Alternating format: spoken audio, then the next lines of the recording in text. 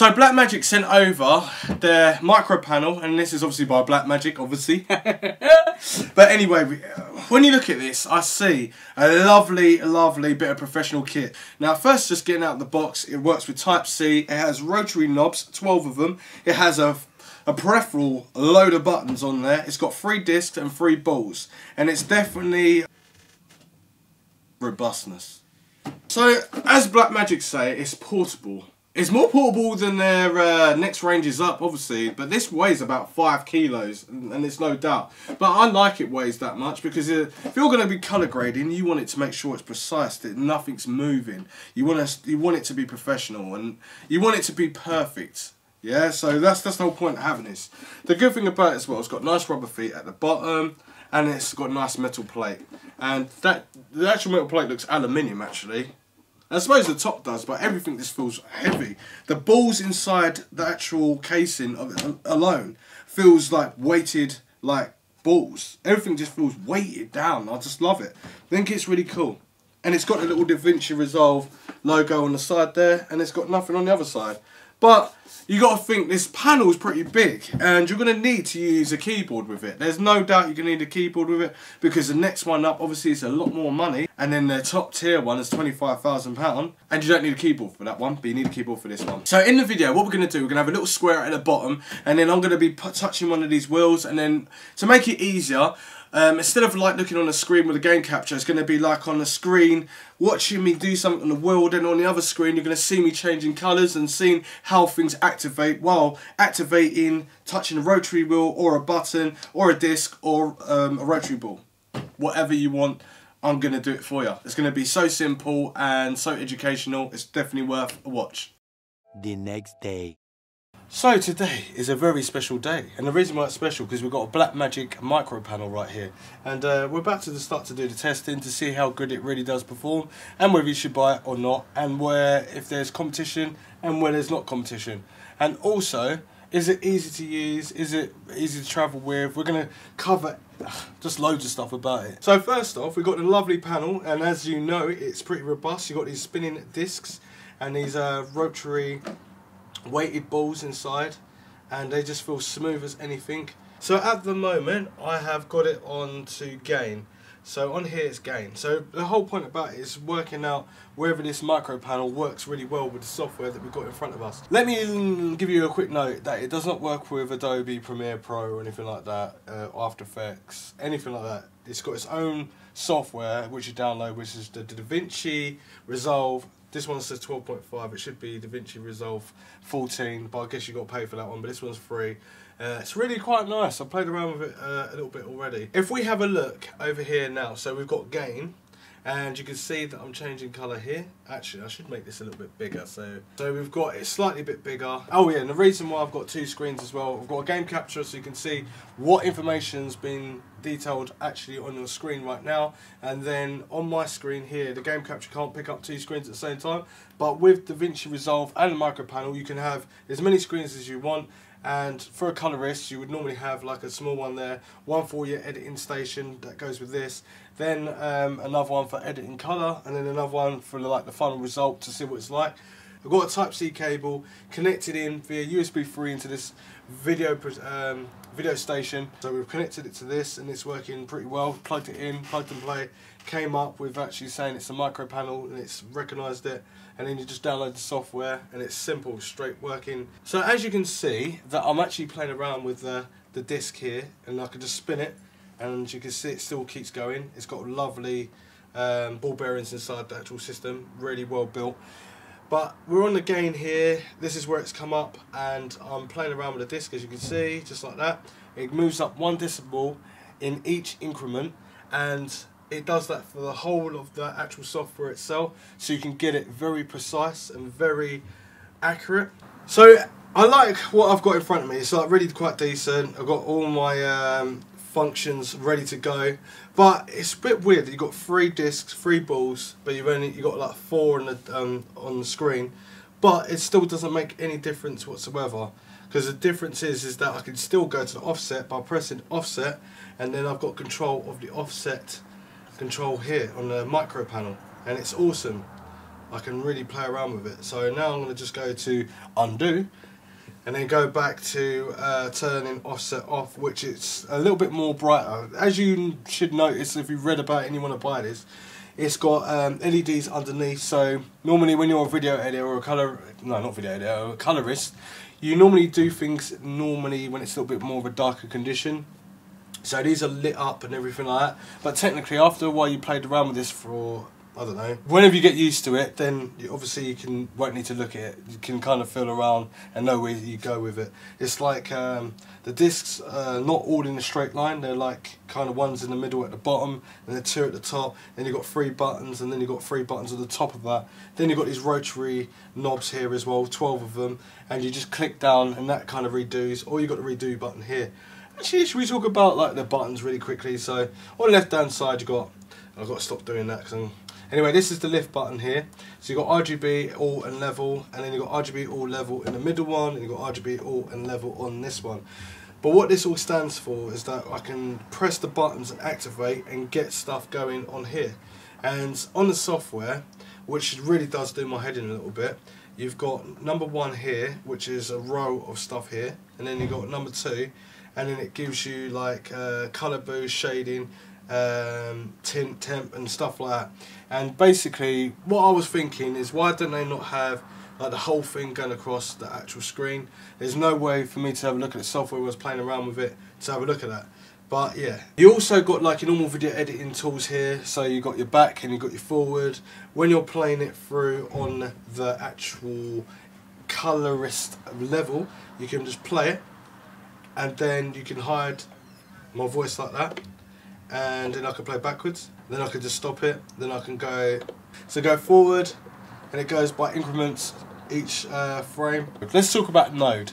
Now when you want to do masking and you want to affect colour and colour in a way where you got, say, a background, say you're filming outside and you want the background to be purple but it's actually green, and then you want the person that's wearing a t-shirt that's white to be blue, you can do all that with nodes by mixing up the different nodes. But there's no node button. All there is previous node and then first node. So that means that you need to physically have a mouse and keyboard to actually connect the nodes into the screen as like a masking tool. So technically you don't really need one of these. You could actually just have a mouse and a keyboard and create everything. But this is so much faster because you have got discs and you've got balls, and you can literally just move and grade your clips very quickly. Or if you want to do an adjustment layer of the whole thing, you can grade something really quickly and make it look nice. Also, if you're not all about the wheels and stuff like that, you can use curves, but you still need to use your mouse to move it up and down. If you are just getting into it, it's good, it's cool, it's really good. It's still professional. But if you're a professional, you're going to be wanting more because not everything's here. You haven't got no screens here. Obviously, Blackmagic do sell the next version up, which is about £2,000, and it's got all the screens there, and you can have more functions, and you've got the node button there. But you have not got the node button in this one, and this one is £775. That has been seen on their website, which is not a bad price, but it's still very expensive. There's other competitors out there, which is Tangent. And Tangent is a company that deal with colour correction and grading and stuff like that as a tool. So this is a tool, and they got a tool, but they've got a wide range of tools that work with Adobe Premiere, which is industry leading standard. Whereas Blackmagic is industry standard, but in a special way. So let's just play around with the rotary, the weighted balls for the game. So I've got that at the moment, and as you can see that I'm changing colour. And it's so precise and accurate. That's what I like about it. It's not just because it's Blackmagic and they know what they're doing as well. It's the fact that you've got a working tool if we're just starting off. And I can get my perfect grade right now. So from me, that looks like a nice little grade there. I'm popping right now. Let's muck about with the gamma. So if I'm going to actually, let me just click on, I'm going to rotate the disc quickly. And then I'm going to move it over to the, well, that looked quite funny. Let's reset that. So that resets the whole thing. So all the little grade that I did, so I'll go down with the gain, I'll go up with the gamma, and then I'll move to the left with the lift, and I'll press reset, and I'm back to normal. Now if I do like one step here to the gamma, one step to the gain, one step to the lift, and I'll press undo, and I'm going from gain to lift. I'm going back in all different steps. So now I'm back to where I was. But as I said before, if I go all like that and I press reset, bang, it resets the whole thing. You also got loop as well, you got play still, you got grab still, so you can grab a still if you want and edit a photo or a thumbnail, whatever. And then you got loop, we can loop the music, not loop the music, loop the video, and then you can still play the video. This is all good. I like how they've done this. This is awesome. You've got all these controls here as well, so you've got contrast, so I can mess around with my contrast, and this goes in little increments as well. It's very, you can literally just fine tune it with your fingers, but the more that you do it, it goes more than one. It starts to go into 3s, to 7s, to 10s, the faster you start spinning the rotary knobs around. But then if you slow it right down, you can go just in 1 decibel at a time, which is awesome. And that's for everything. As I was saying before, I don't really like this control panel. I would rather it have like the whole thing so you can see what you're doing. If you're going to mess around with the curves, then you have to obviously use a mouse, so I can move around the mouse to get my curves. It feels pretty accurate and really nice. Then you just jump into edit and you can see what you're doing straight away, and I can play the video back like so, so I can just play it from here. And then I can just press stop, and then I can go backwards, I can press stop, and I can press loop, and then loop it up. Then I can, obviously if I go back into colour, this is what I like about it so much. You can jump in from the editing station straight into the colour station, back from the colour station into the editing station. It would be so awesome if it worked with Premiere Pro, but it doesn't. So I don't know if they're going to change that in an update or anything like that, but it would be awesome that everyone could have their own options of like dealing whatever they want to do. It only works with Blackmagic, but Blackmagic have got their own software and it is free, but then you can spend a bit of money and get the other version.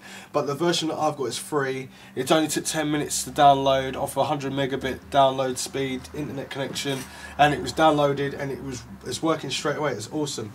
It's very easy if you're just getting into it and you are semi-professional. But is it really worth it? Should you not just go up to the next level? Well, I think from my point of view you should go up to the next level. But if you haven't got, if you don't want to break the bank and you think that you want to start off with this, it's definitely worth it. Walking around with it, is it really worth walking around? Yeah, it is. But then it's not, because it is still heavy. But if it's not heavy, it means that when you're doing things really precise, it's going to start to move, and if it moves, that means you're not going to get a very good adjustment on your grade. So everything to be professional is being robust and very like weighty, and it means that everything's there. It's nice, good bit of quality control. I like everything about it. I like the little illuminated lights and stuff like that. I like the design. But as you can see, I've got a massive SteelSeries keyboard and mouse, and it takes up lots of space. So if I wanted to go back into editing, I'm actually having problems, even in vice versa. If I move this and move that and then put the keyboard in front, then it's going to be longer to stretch my arms to get to the coloured wheels. But as I was speaking to someone earlier, I was saying if you get the keyboard and you kind of like move it up like in a slant with obviously the micro panel as well, you can make it nice and easy, and you can kind of like glimpse down, look at your screen, look, and then kind of look what you're doing at the same time. But it's pretty awesome. It is awesome. And the micro panel feels like it's at a lost cause with this software, because this software feels like it's for the more expensive versions. But it's still just like a watered down version that you can use, but you have to click, click, click. And if you've got click, click, click, you need a mouse to click, click, click. And then you need a keyboard to go and navigate through certain things as well.